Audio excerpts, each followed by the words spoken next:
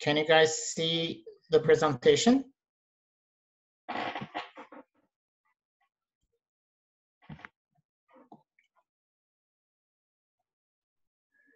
Yeah, I think yes, it works well. I can see. It works well. Okay, then I'll be using also a pointer or laser pointer to direct your the information towards different point on the slides during my presentation. So, hi everyone. Thank you again for. Somebody was saying. Okay. So yeah, thanks also for your kind words and kind introduction. So today I'll be talking about image-based spatial omics technologies, and I just numbered it as 1, expecting that we can have more for different focus directions in the next stages of this virtual workshop, virtual seminar series. And simply this field has to do with these aesthetic images that you can see behind this presentation. You're looking at stem cells, and on them there are multiple colors, and each colors corresponds to a unique RNA molecule that can be used to quantify gene expression per cell. And in this specific cells, they are mesenchymal stem cells that we are studying for regenerative medicine applications. So why are we interested in spatial context? So as you all know, cells communicate with each other to properly function in a human body. For instance, here, there's an example of multicellular system where A and M cells, they send messages to neurons to fight with infections. And to study this complexity of these mechanisms, we need spatial data and molecular profiles of these systems. And however, in addition to the loss of spatial context, so let me see. To study these molecular differences, current technologies fall short. For instance, sequencing dissociates a large tissue sample for accurate ATCG sequencing. But in this process, we lose single cell details because it's ensemble level. But in addition to spatial details, the profiles can also map a small portion of the molecules inside the cells. Basically, it's not efficient. And it loses the spatial context as well as its low efficiency. Even the most recent single cell RNA sequencing technologies, they suffer from the efficiencies of detection. For instance, if you have 100 RNA molecule in the tube, you may only get less than 10 molecule as a result of conversion. And our approach, however, is to use directly the images in the cells when they are sitting on a piece of microfluidic system. We are basically labeling the target molecules such as nucleic acids or proteins. Then we consistently label the same target with using multiple probes over and over again to create a high throughput profile of that cell using the microscope and the high performance computing. And we call this field image sequencing or in situ sequencing. And this field, spatial omics, shed light on cellular architecture. For instance, it can tell you about cell-to-cell variability in the DNA, RNA, or protein level, or it can also shed light on intracellular dynamics of chromatin structure, DNA, and transposon dynamics and long-range interactions. Today, we'll be talking to you about more RNA dynamics or RNA spatial regulation in the single cell level for the various different applications. And for short, we now call this field as spatial transcriptomics in single cells. And there are 2 main citrine approaches. One is those technologies based on next generation sequencing shown on the left. And the second one is the FISH-based technologies. FISH is a technique that is short for fluorescent in situ hybridization. So the idea is to be able to visualize these RNA molecules using single molecule images of RNA. And the right side are those technologies that images and then visualizes these RNA molecules and hence enables image-based transcriptomics applications. And Dr. Rong Fan next week will talk to you about more the technologies on the left side, plus his new microfluidic system that he has developed in his lab. But today I'll be focusing on those technologies on the right. And what are these spatial transcriptomics technologies that are based on FISH strategies? And there are recently two main technologies from Caltech and Harvard, one of which was called sequential FISH, the other one is called now MERFISH. There are two main technologies that are now providing a lot of answers to questions, but also there are other approaches called RCA or PETLOC-based sequencing. Some people also call this in situ sequencing based on Sweden. That has also generated very exciting data. And then Dr. Boyden's lab at MIT also, he has been combining expansion microscopy with this multiplexing technologies. And also the company, ACD Bio, has been trying to achieve high multiplexing RNA scope technology. I'll be talking about what this technology is, but also it's for tissues and highly multiplex imaging. And finally at Stanford, Dr. D0 in collaboration with Gary Nolan, they developed this technology called StarMap for 3D transcriptional analysis in brain. So I'll be talking to you about these different technologies with a systematic story today. The first one that I will be presenting to you is the sequential FISH, because I have been involved in the development of this from the year of 2014 and all the way even now. And so these are the significant papers in this technology.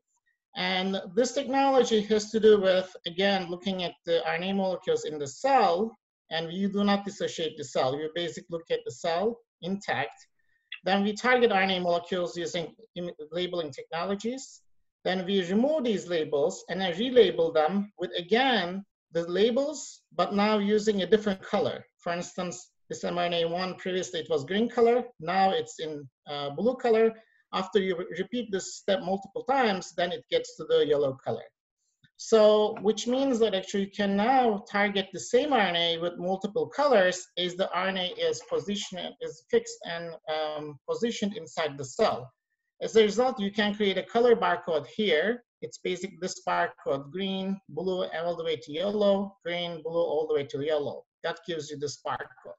So this is the main idea behind multiplexing experiments. And I'll be talking to you about more scaling up in the later slices, but this technology can potentially cover the entire genome, which can go all the way up to 15,000 or 20,000 genes. And so what do we do exactly in these technologies? So we utilize this technology called single molecule FISH. Basically, you start with a cell, and then you fix it, permeabilize it with ethanol. Then this sample or cell is stationed on a little cover slip, a very thin cover slip that is compatible with high resolution imaging. Then we design targeting reagents to specifically label this one RNA type. And on this RNA type, we design DNA probes that are of 20 mer in length, 20 oligonucleotides, and each of which is labeled with a dye molecule. It's basically fluorophore, and that enables us to get light from this RNA. But one or two would not be sufficient because there are too little signal for optical imaging.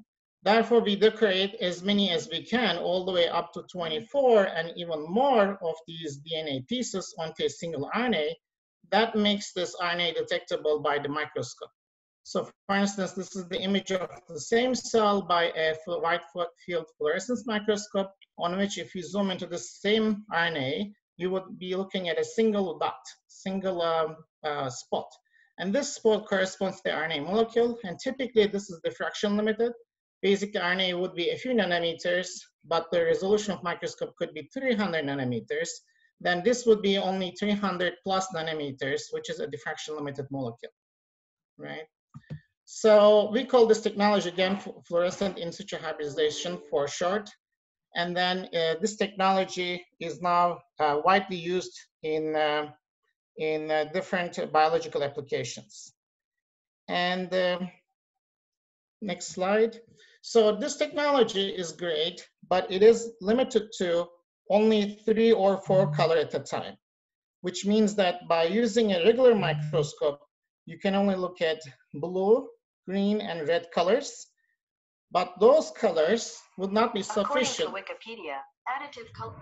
Those colors would not be sufficient to cover the entire genome of 20,000 genes.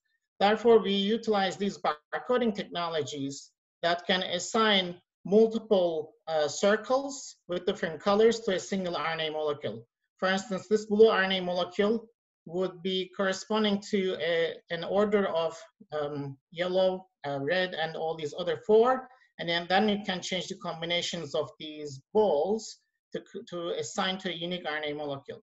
As a result, this technology is scalable by f to the n, where f is number of colors, unique colors, and n is number of relabels. For instance, here, the n would be 4, and f would be also 4. So it can create 4 to the 4 different combinations. So here's the very early evidence of this technology and how it worked back in the 2013-14 years that we used. And each single cell is a yeast cell. And then we targeted here more than 10 genes. But again, once we took a picture of this with the microscope, we were only able to see 4 different genes here. So cyan, magenta, yellow, and green colors. But these, again, 4 would not be sufficient to cover many genes. Therefore, what we did was relabel the same target with different colors in the second label, and another set of different colors in the third label. Then as a result, it generated a color barcode sequence. RNA1s would be those that with the same colors, RNA2, RNA3, and RNA4. So then by using the number or occurrences of these barcodes, for instance, this could be used as gene expression of 3. So in this area of a cell, there would be gene expression of 3. Then we basically quantify gene expression per cell. So here you're looking at single cells. And then on the y-axis, you're looking at the number of barcodes that are repeating themselves in a given cellular volume.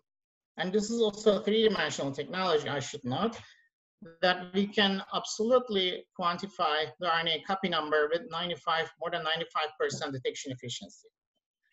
So this is also great. We kind of initially developed this technology and methods worked, but there was one issue, which is that if you were to do these kind of multiplex experiments in very thick samples, for instance, whole mount chicken embryos or zebrafish or C. elegans, the signal would not be sufficient. Therefore, we turned to technologies from Niles Pierce's lab at Caltech, who are the research labs developing the technology called hybridization chain reaction, in which they actually boosted the signal using a chemistry to look at gene expression in chicken embryos. Here, for instance, we are looking at 3-4 color areas of a chick embryo where there are differential changes of gene expression. So this technology is similar to FISH. Basically, there's a target RNA and on which you design DNA pieces. But now we add another piece called initiators. And this initiator piece is then used to start a chain reaction, as you can see here, which utilizes a hairpin set called H1 and H2. So both these are basic stable hairpins. If you mix these guys and then add it to the cells, if there is no initiator, then they wouldn't necessarily stick because they are in closed phase. But if you label them with an initiator, then they will start chain reaction. And this is basically a thermodynamical design that they came up with, and then which was very helpful to combine with sequential FISH technologies. So based on this technology, and MD PhD Shield, he actually did this experiment where he combined the experiment with FISH targeting using HCR. Then we utilized an enzyme again called DNase to remove these chain part of the DNA and leaving the mRNA also unlabeled. Then we relabeled the same RNA using a different color chain reaction. Then we removed it and then we again relabeled with a different color. As a result, you get the blue, red dot for that RNA, and then green dot for the same RNA, and then blue dot for the same RNA. But this dot will be much brighter in thick samples as a result of HCR amplification. And the barcoding scheme was also the same, where we utilized multiple relabeling and then creating a color barcode sequence. And then these color barcodes then are assigned to individual genes. And here, though, I should note that we, our colleagues assigned, in addition to barcode, a step called serial hybridization. It is because there are some genes that are really high copy. For instance, they are in the order of hundreds to thousands. Then we would be needing them to separate from barcoding because it will make it harder to barcode those genes. And therefore, we separated them as individual barcodes that are being mapped separately. Then this barcoded RNA maps and then the sequential serial RNA maps are combined to answer a biological question. And again, the system is very same, except that what you're looking at here is inside a very thick tissue, and you can easily localize individual RNA molecules as a result of hybridization chain reaction. And then the barcoding is also the same. The number 46 RNA would now correspond to different colors. As a result, we can find their identity on a piece of tissue. So using this technology, Shield was able to map out unique spatial organization and spatial layering of cell classes in the dendrite gyrus of mouse brain. And then that was pretty unique. And then using clustering, he was able to show their spatial regulation. And not only this brain maps, then this technology allowed our spatial mapping of neurocrest in chicken embryos, as well as the intron, which is the part of RNA that's normally spliced out, but you can also label the RNA, that part of RNA as well. If you label that part and the multiplex, then you can easily look at those immature RNA molecules inside the even nuclear region. And this was also another technology that was mapped out. And so next technology that I will talk about is, the summary of this is that basically these technologies currently allowed us to look at 250 genes, and then the applications were in neuroscience and stem cells, and the colors were multicolor. Basically, we used multicolor alignments, and any confocal or wide field microscopes would work. But for tissues, confocal, of course, is preferred. Then the microscope imaging should be done in 60x or 100x. And in this current setting, these experiments utilize DNase 1 as a chemistry that can help you relabel the same target of RNA. And then it has also tissue compatibility based on HCR chemistry. So the next technology that we are going to talk about is MERFISH. And this technology has been also enabler in the field of spatial transcriptomics, and it has covered also similar years from 15 to 19. And in this technology, the idea is also very similar, that we are targeting RNA molecules, RNA targets. But now instead of using one simple DNA sequence, now we are, the technology is adding two different sequences onto the original sequence. So this is the original sequence that is unique to the RNA of interest. So for instance, this is RNA1, and this design, this DNA sequence is different than this DNA sequence than this DNA sequence. But now, if you have an extension of 1 and 2 readout sequences, then you can use the same purple DNA sequence everywhere here, or same blue ones everywhere here. Then it allows you to cut the costs down significantly, because then you can recycle the same imaging probe for the same cycle. Or even you can repeat them at the different cycle too. And then in addition to the use of DNase or any other enzymes, this technology first labeled this imaging probe to localize this RNA molecule. But then this probe, after imaging, was photo bleached. Basically, if you send very powerful laser light to the fluorophore, it would then fade away and then die. And therefore, you don't necessarily detect this in the second cycle or in the second hybridization label. Therefore, you can label a second imaging probe here that can help you get a different color. So here, for instance, you can get magenta color, and on the second cycle, you can now get the cyan color. And this way, you can continue hybridizing different colors onto the same RNA target. And then this is a technology that utilizes only one color, actually, the Psi5 color, but it looks at different positions, time points. Therefore, it is a 0-1 barcode. It's basically binary that if you use n cycle, n hybridizations, it scales up by 2 to the n minus 1 barcodes, and minus 1 is the empty barcode. And here's this barcoding scheme and how it works. So you start with a cell again, you label it, then you add the long probes. And these long probes, I should note that, by the way, they are here 30-mer, 30-mer, and 30-mer. So you basically design this specifically against your RNA, that when you look at the RNA molecules in the first cycle, you're looking at one type of RNA. Then you photobleach it with laser light. Then you relabel another set of RNA, and then you photobleach, and then all the way up to 16 cycle.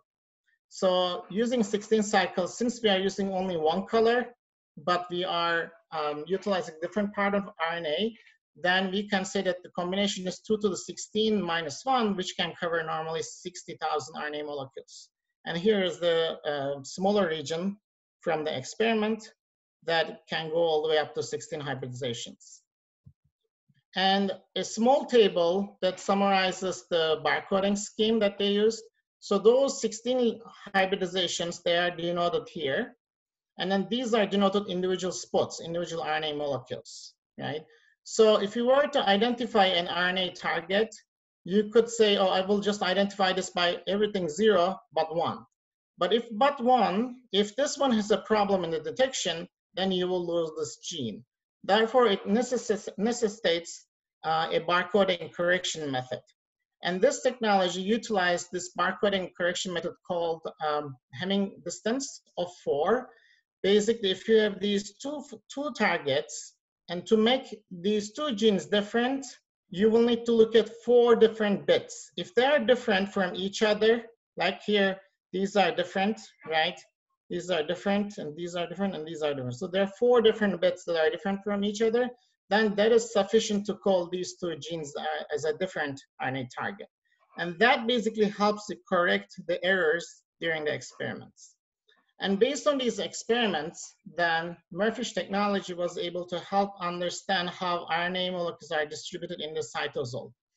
So before these experiments, most of the RNA biology people, they have been suggesting the fact that RNA is more randomly distributed. But in neuroscience, there were evidence that the dendrites, they have more RNA clusters for certain applications. But even normal cell lines also exhibited differences of RNA molecules. So these red color RNA versus the cyan color, they exhibited cytoplasmic spatial differences. So these are closer to edge, these are closer to nucleus. Then if you look at these 2 groups, those that are closer to nucleus, they're actually, they're actually these genes. But those closer to the edge, they are these genes. They are basically genes that are related to cell-to-cell adherence. So basically, the function is occurring here. Therefore, the RNA is placed very close to that. So that's actually suggesting an efficiency of the cell, that you want to keep your RNA next to your machinery. But that's not true for more of the RNA, but maybe for some of the RNA that has been observed here. And another interesting point is that out of these 1,000 genes that Murphy profiled, then some of these are correlated together. And this was picked up also in the spatial proximity of RNA altogether.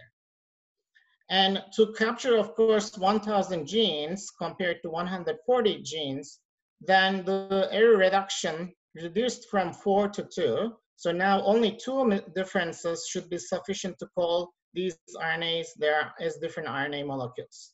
But this allows you to barcode more, 1,000, compared to the previous experiment, which was 140 RNA. So this is basically more erroneous, but still it allows you to look at 1,000 gene. And I should note that normally, if you do an RNA fish experiment, you would know that you work with a company called Biosearch or IDT.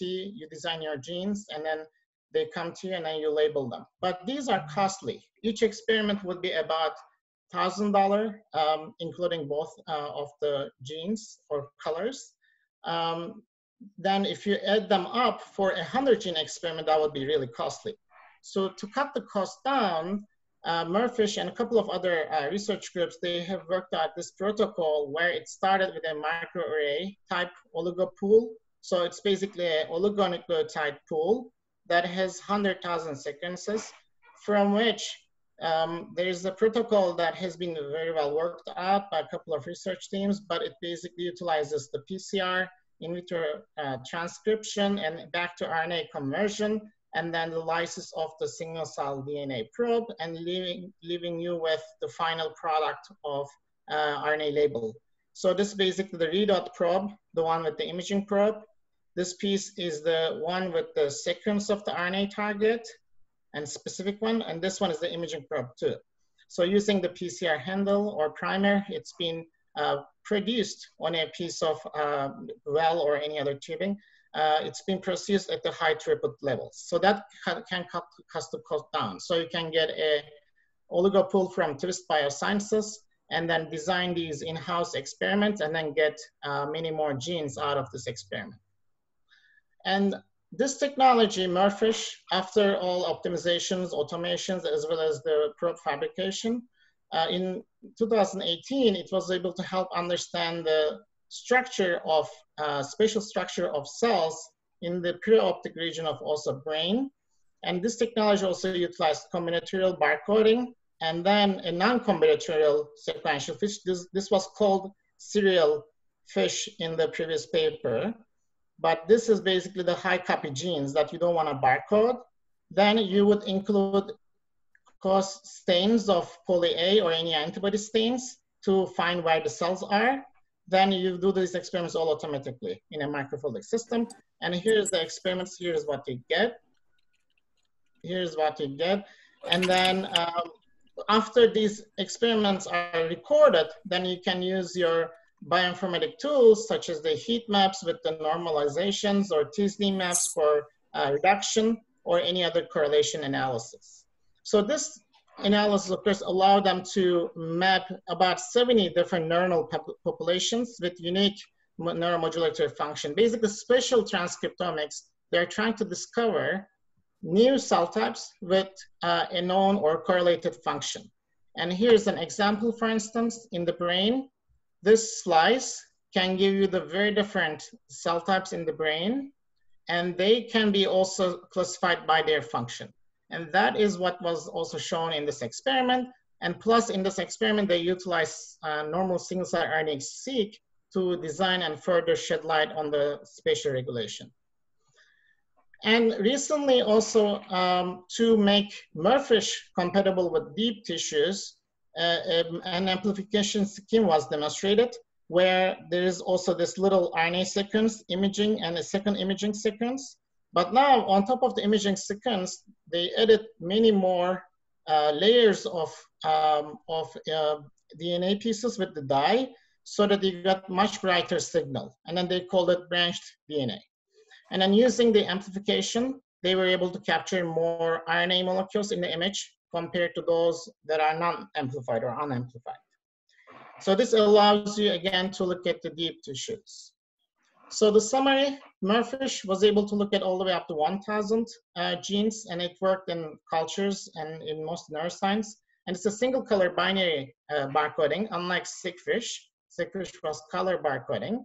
And again, these microscopes would work, and then high resolution is needed. Instead of DNAs, photo-bleaching was utilized. And then currently, they're also testing a couple of different sample clearing, which I didn't talk about. But then their Murfish amplification chemistry is ready using the branched DNA. So in this part of the talk, I want to change the gear towards the optical density problem in spatial transcriptomics. So basically, if you label more and more genes, then you're going to run out of space. Basically, if you have a parking lot, which is your cell, if you put more and more cars, after some time, you wouldn't be able to put more cars. So there's basically a density problem. And that's the same with the imaging too. So you image many more genes and you barcode them, but after some time, you wouldn't be able to differentiate which one is which because it's very dense. Therefore, these sequential fish, merfish, and a couple of other technologies, they wanted to address this problem. And sequential fish, I showed this slide before, but they had a most recent paper in 2019, which allowed to solve this optical crowding or optical density problem. And this technology allows this resolves the optical crowding problem, and then it enables transcriptome profiling. And how does it work? It is still a sequential labeling technology, but instead of using, let's say, 5 to 10 labels or sequential labels, you can spread these things all the way up to 20 labels, all the way up to 20. And then you basically dilute per cycle, you can dilute number of genes. Instead of, for instance, looking at 100 gene, you can look at only 20 gene. That reduces the density. Then in each image, then you can utilize this Fiona technology, the localization of individual molecules. You can localize where it is and then save the positional data. Then once you save all these from each hybridizations, then you can create a super resolved image that has barcoding information. Again, from many more hybridization that optically dilutes the RNA concentration, but then using the localization of the images that localizes and finds their position finally. Then using 3-color system, and in each color, similar to merfish, you can then barcode these relabeling experiments, the 640, 561, and 488. And you do the barcoding within each color. That's also important difference in this technology, that the colorimetric aberrations would not affect your localization accuracy. Because otherwise, these sequential labels would not be able to easily aligned because of the colorimetric aberration issue, because one color may be shifted with one more pixel, and that's hard to solve in optical imaging. Therefore, you do this barcoding within each color, and that should work nicely. And this technology allowed SigFish Plus, now this technology is called, to achieve up to 10,000 genes with high efficiency. And here you are looking at the genes at the edge of this fibroblast cells. And so then this technology allowed cell class and subcellular RNA localization classification in brain slices again. And here you're looking at original RNA positions. And here also, after UMAP classification, you can trace back these clusters to the images, and then you can find out subcellular localization of these RNA. They're at the edge, they're at the center, or they're at only one edge, for instance. Then it can be also classified, these data sets can be classified using clustering algorithms and recoloring of the cells based on the clusters that they're coming from. And it's actually more clear in this slide. For instance, you can cluster about 20 different cell types in the brain slices, but then those clusters you can go back and find on the original tissue slide and find out that this cell belongs to the cluster 1, this cell belongs to the cluster 3. And then furthermore, if you know some of the genes, for instance, these 2 genes, one corresponds to endothelial cell more, and this one is corresponding more microglia cell, then you can tease out the cellular interactions on the images based on the receptor ligand interactions directly. So microglia would be interacting with endothelial cells, and you would find out these things from RNA pictures. Classically in immunology, this has been studied in tissue sections using just immunofluorescence, but here there's a paradigm shift that you can use the RNA signatures. Basically, SigFish Plus profiled all the way up to 10,000 genes. It's getting very close to transcriptome level. And then the applications are cell cultures and neuroscience, and single color binary within each channel to avoid colorimetric shifts, and confocal wide field microscopes. And 60x microscope and localization has been used. Again, and another novelty here is that localization improved the spatial details of RNA barcoding to sub-100 nanometer. So that's actually a very high resolution already. And then instead of, I didn't talk about this, but instead of DNA's chemistry, the sequential relabeling utilized another chemistry known as formamet. So this changes the basically melting temperature of the oligos. As a result, you can adjust the oligo concentration of formamet to anneal or strip the RNA DNA hybrids. And this was used in this technology. And then tissue potential is still maybe, and it can be applied. And here also I should note that they utilized another background clearing method. Therefore, there's no need for signal boosting because the background is already low. So to address the optical density problem, a second solution would be to utilize expansion microscopy. So for instance, if you have a cell this big, if you make the cell 10 times more bigger, then per same area, you get less number of RNA molecules, right? So basically, if you get a balloon, and if you basically blow the balloon, then on the balloon, the size of a circle, and after expansion will be much less dense. So you will see much less optical color in the after expansion. Therefore, expansion was combined with Murphy's technology in the most recent 2019 paper. And these are the images after expansion microscopy. And again, individual molecules of RNA can be detected. And a specific chemistry was developed for this. After fixation of cells, it went through multiple processes where the cell was expanded multiple times. So this is the cell size. And after expansion, it looks like this. Then in this specific paper, in addition to looking at RNA, they also targeted proteins for endoplasmic reticulum. And as a result, they were able to find out the barcodes for RNA that can be overlaid by the protein pictures of endoplasmic reticulum and nucleus. And again, using this multi-omics approach where they combine protein and RNA, they were able to find out the RNA molecules that are enriched on endoplasmic reticulum. So here are the cell pictures. And all the way down to these original images, the gray color shows more ER. And then the red ones are the RNA molecules that are very close to ER in the reticulum. So as a result, you can actually find out those genes that are very functionally related to endoplasmic reticulum. Or you can find out the genes that are also related to nuclear regions, right? That's a similar idea. And then another novelty that this paper also explored is the dynamics of RNA, which they call RNA velocity. So based on basically transcription and export and degradation levels, how does the RNA dynamics work?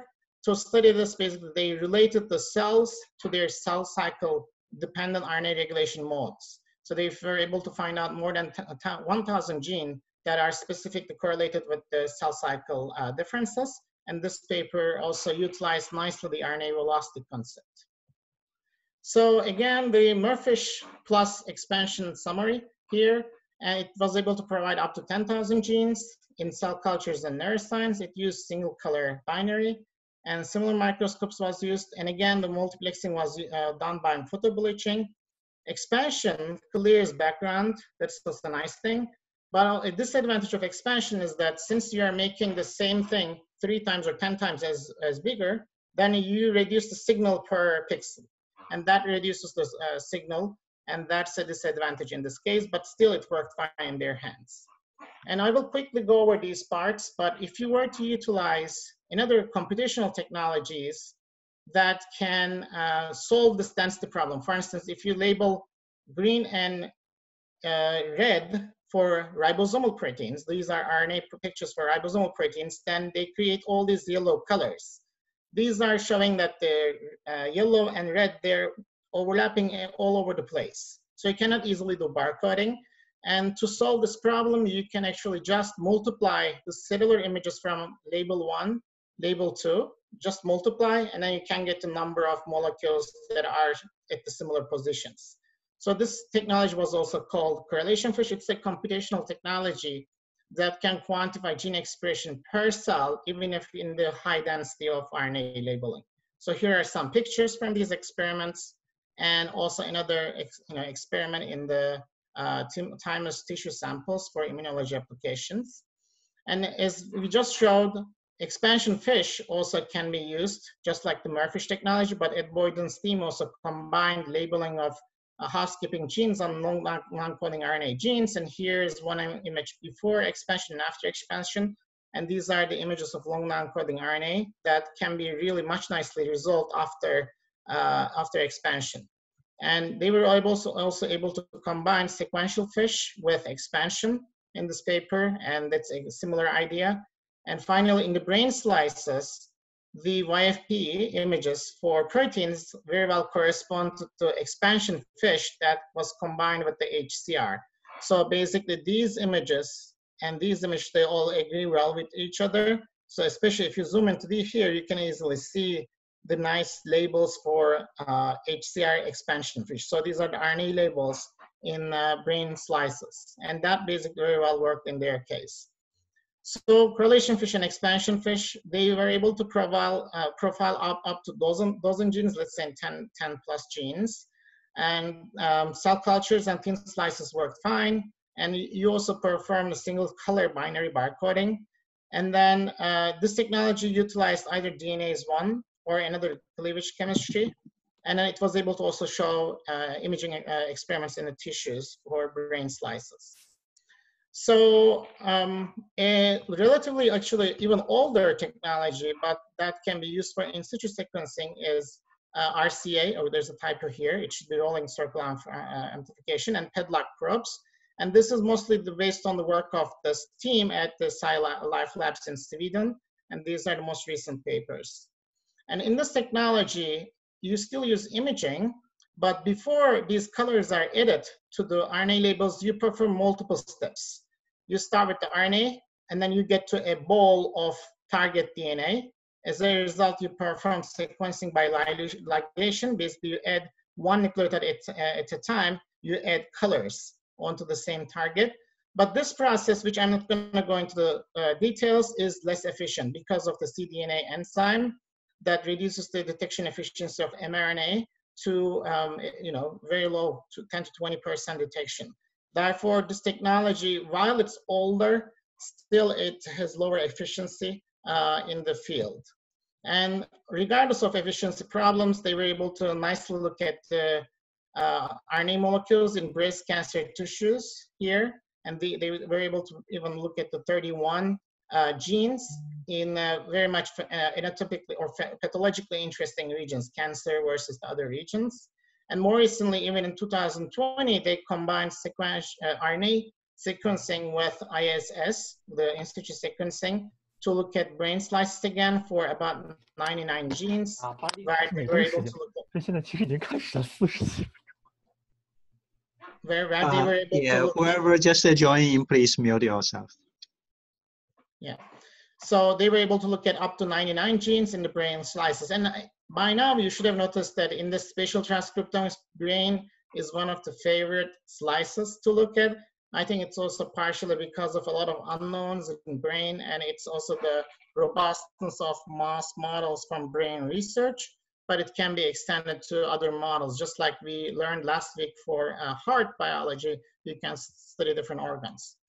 So ISS summary. So it covered all the way up to 99 genes. It worked in cultures, cancer, or brain. And then it worked with multicolor per base. And here, unlike single molecule technologies, actually you can even use 20x or 40x, because the idea is not to use single molecule localization, but it is just to look at the differences on the tissues. Therefore, you can even use a lower microscope objective, because the RCA and PEDLOC designs, they're very bright compared to others. Even if there is sensitivity issues or specificity issues, I would say, still it's very bright that can be detected by 20x or 40x imaging applications. So I think one of the final technologies is StarMap for 3D RNA imaging. So this technology, again, aims to look at the brain slices. And similar to RCA, they utilize something called snail probe, which was developed in Gary Nolan lab, but then that was transferred to Carl Lieser lab to look at RNA. And then the readout is sequencing by ligation. It's still the same thing. But as a result of all this chemistry, they were able to map the nice ordering of cell types in brain slices. So this is the original image.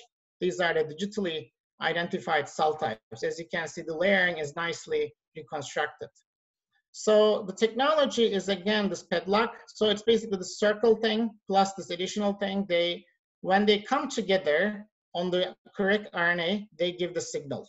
But if this primer and then the padlock, if they're on different RNA, they wouldn't give the signal. So basically, it's very specific compared to the RCA approach, and there's no enzyme conversion. And after these are placed on to the RNA, then you can create still a nice signal from sequence by ligation. And then on each cycle, then you can do also color checking. For this RNA, you can see that it changes the color based on nucleotide. The next nucleotide gets added. So as the next nucleotides, the new nucleotides that are added, the color changes. And as a result of which, you can actually find out the RNA type from this experiment. And so here's the very complex map. I'm not going to get into all details, but what it says is that it utilizes these probes to amplify the signal, right? And then it utilizes also sequencing by ligation to get the ATCGs. But in between, it also incorporates hydrogel chemistry to reduce the background of tissues in the brain slices, right? But I'm not going to get into the details of this chemistry for now. But finally, as a result of all these nice novelties, they were able to achieve about 160 genes and 112 cell type markers and 48 activity regulated genes, nicely in different layers of this mouse brain. And they were able to classify by function as well. Again, for spatial transcriptomics, number of cell types and their corresponding function is the key. And here's some very interesting data about 1,000 genes in the V1 region of the brain. That was nicely decorated. And then in the Z-scored heat map, it showed also unique separation of functional differences that correspond to the cell types. And this is kind of a summary slide. I didn't talk about FISSIC. Next week, Dr. Fan may possibly talk about this, but this FISSIC, padlock, or RCA technologies, they utilize this reverse transcription process, which decreases the efficiency of detection for the RNA molecules. So here you can see the efficiency of detection actually 0.2%, 0.01%, but the snail and previously another technology called Player, they were able to detect with much more higher detection efficiency of about, at least up to all the way up to 40%. So star map summary, they were able to look at all the way up to 1,000 genes. And then it worked in cell cultures and brain slices. It's multicolor, and Leica's confocal was used because it's a tissue sample. And even the 4DX actually worked in their case because it wasn't, again, a single molecule necessarily interest that they had. And then the multiplexing was by sequencing by ligation. As the new nucleotides are added, it gave basically more unique colors per that RNA spot. And then it worked in the tissues nicely because hydrogel chemistry removed the background, and then signal amplification improved the signal. And I'll also move this quickly, but another company has this assay called RNA-scope. Am I on time? Oh, yeah, I'll be quick. So basically, this assay is targeting the RNA using a ZZ probes here that's specific for the RNA targets. But by, again, using the multiple labeling approaches, sequential approaches, they were able to create 12-plex maps. And here are the 12-plex maps in the brain slices. And basically, these are the technologies that allow you to get about 24 genes using RNA-scope amplification using these ZZ structures. And special notes, if you're interested in learning more, these are the papers that I would recommend reading from Peter Sims, Columbia, from Birdie, Cambridge, from G.H. Lees. He has his lab at Cold Spring Harbor and FISSIC expert. And then from Moore's lab, and these actual two people, they devised also a very nice technology that showed the layering in spatial biology, but their technology is different. And Philip Keller from Genelia, as well as Matt Nilsson from Sweden. I'd suggest you read this paper carefully. And to summarize, spatial transcriptomics can achieve all the way up to 10,000 genes. And mostly it's used for targeted profiling in biology. Single or multicolors can be used. And you will need a microscope to perform the experiments, but you don't necessarily need 60x, even the 20x or 40x may work if you have enough signal. It's basically a quantitative map if you use lower magnification, single molecule if you use higher magnification. For multiplexing, you can use photo bleach, clearing of dyes, chemical bleach, and then DNA is one chemistry, high concentration format, as well as the sequencing and other technologies. And for tissues to work, you need clearing, thin slices, or amplification technologies. And for signal boosting, you can use branched DNA, RNA scope, snail, RC, or HCR. And then the cost, if you're just going to do 10 genes using IDT, it would cost you about 10K. But if you're going to go all the way up to 150 or 10,000 genes, then the cost may go higher, even if you use the oligopool technology. And I would suggest the vendors well, it's not, of course, conflict of interest, but as a friend, I say that I'm sometimes using these vendors for my research: BioSearch, IDT, Twist Bio, Trilling Bio. And then this presentation, along with the PDF references, can be found in this link. And thank you, guys. Yeah, thank you very much, Ahmet. So questions?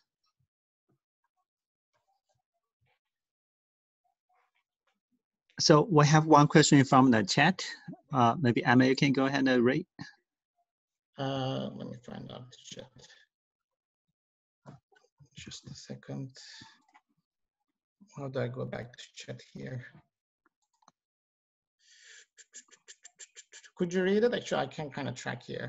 Yeah, I can do. So the question is from Erdogan Memeli.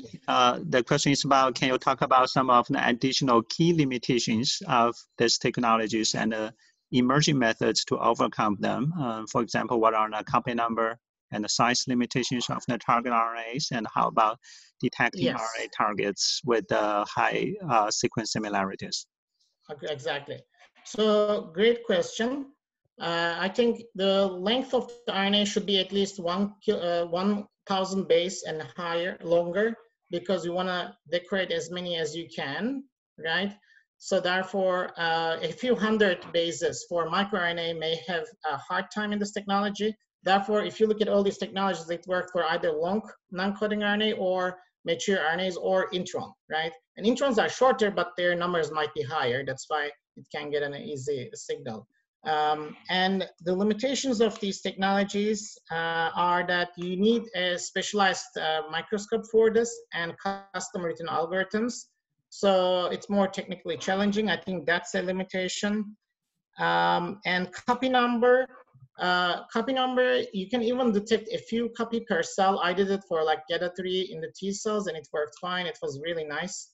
And it can go all the way up to 1,000 copies and even more in the case of ribosomal proteins. I don't think there's a limitation. I think the limitation might be the alignment of barcodes with different dynamic range of copy numbers. I think that would be limitation. Yeah.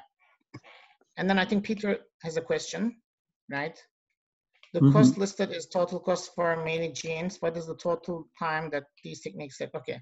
The cost, I think it's just random. I kind of thinking what would take for the kits that you use for PCRs and all these and oligopool. I just put a random cost.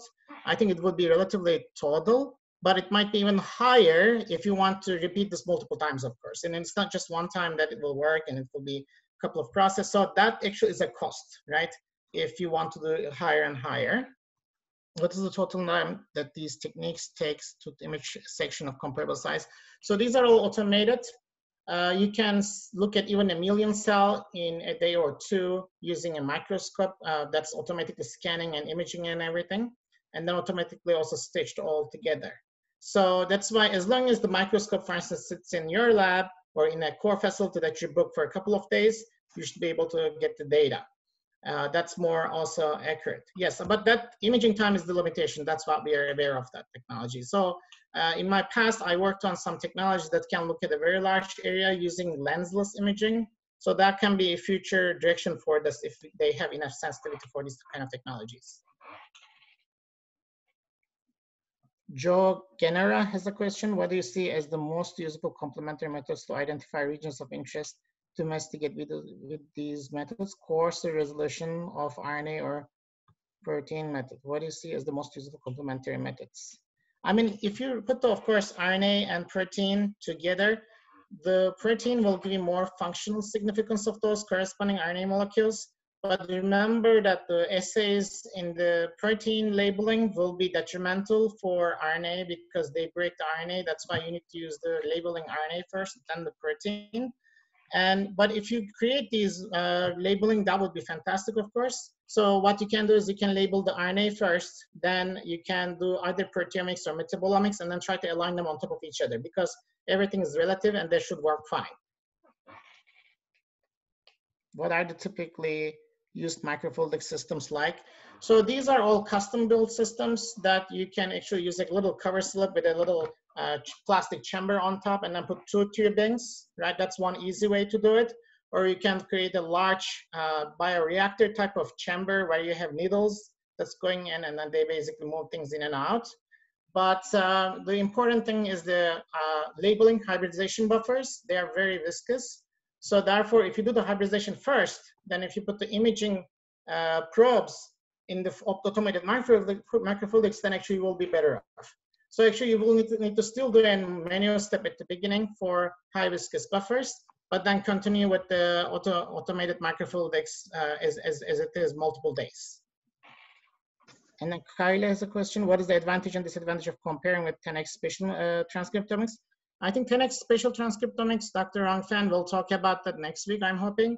But that technology typically is lower resolution. Currently, the reported resolution is about 55 micrometer.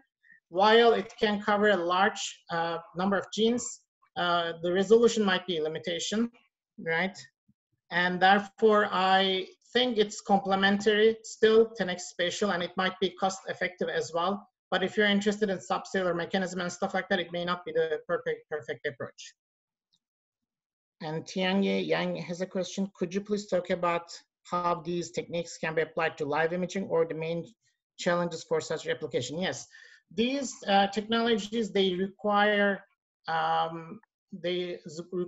fixed samples. But recently, Dr. Michael Elowitz used actually an enzyme that continued some of these transcriptions after you land on the RNA DNA complexes. It was able to continue the transcription. He called it zombie. You may want to take a look at that application. So that actually still continues to do analysis even if the sample is dead. But of course, if you're talking about live, exactly live, like GFP and all these things and tracking.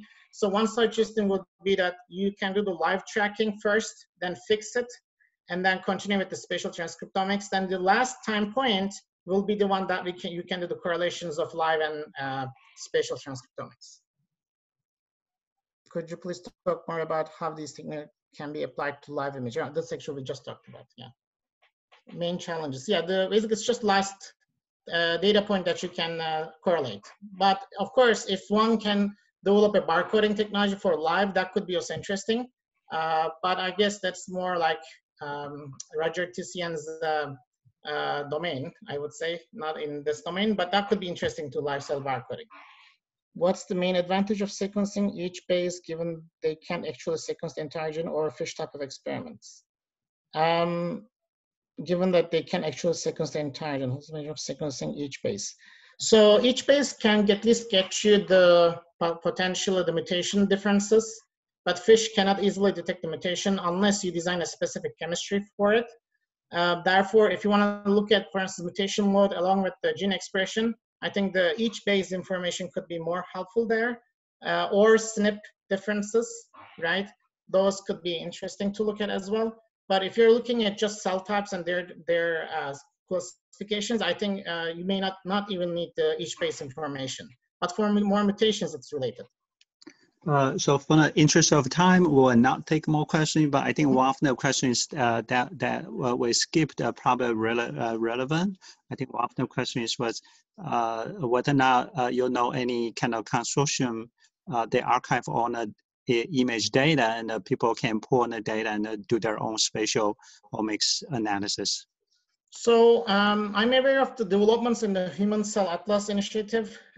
In there, they tried to kind of create this consortium and share the data. And the goal was to also deliver it to the public.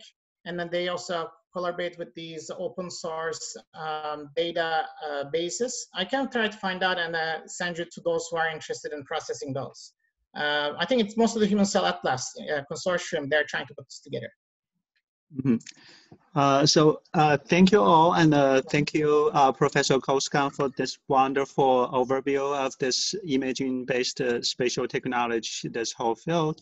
And I'm also think this is such a wonderful turnout, and I totally, I think didn't anticipate we have more than 100 people interested in this today. And given that it's a Good Friday, and I cannot expect there's a lot lower people trying to join in, but unfortunately, I think we the Zoom has the sort of the limit, which is 100 people.